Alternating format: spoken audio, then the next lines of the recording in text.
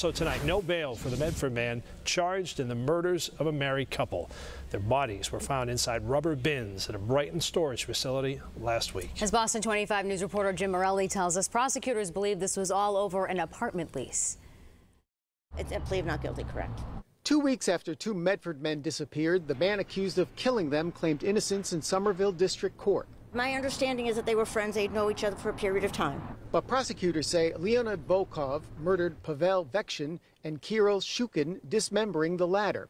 Police found their bodies in this Brighton storage facility late last week.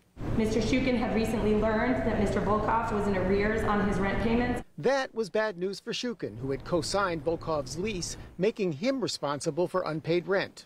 The lease expired on March 21st of 2023. Volkov needed Schukin to once again serve as his guarantor on a new lease, but Schukin refused. Because of that, eviction proceedings began against Volkov and his family.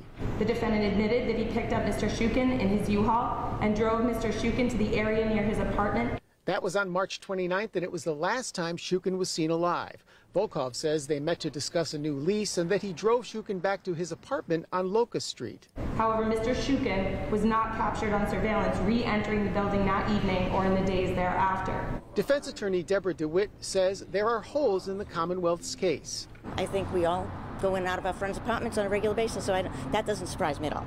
There's a lot of investigation to do.